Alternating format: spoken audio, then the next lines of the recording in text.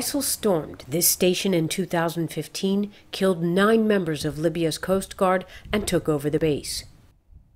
This material. They transformed this building into a workshop for building metal defense shields used on suicide missions. Libyan fighters took back the base a few months ago. Now it's a nerve center for anti-ISIL maneuvers. Since Libya's campaign to oust ISIL from Sirte began in May, Coast Guard patrols routinely fire on operatives from the sea.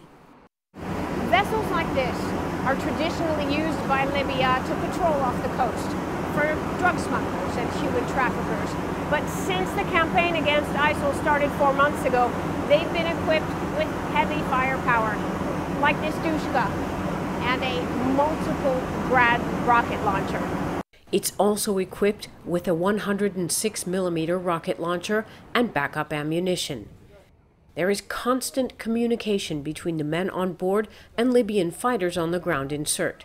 As fighters relay ISIL positions, Coast Guard operatives strike from the sea.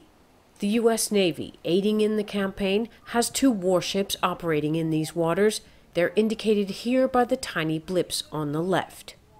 As land and sea forces close in on ISIL, the Coast Guard's job gets tougher. We use the 106mm when you're close to the shore because it's short range, but it's not that accurate. And accuracy is critical in differentiating between Libyan fighters and ISIL operatives. Commanders here say ISIL will be squeezed out of Sirte by month's end. If so, Libya's Coast Guard will go back to safeguarding the waters against traffickers and sea pirates. Stephanie Freid, CCTV, the Gulf of Sirte, Libya.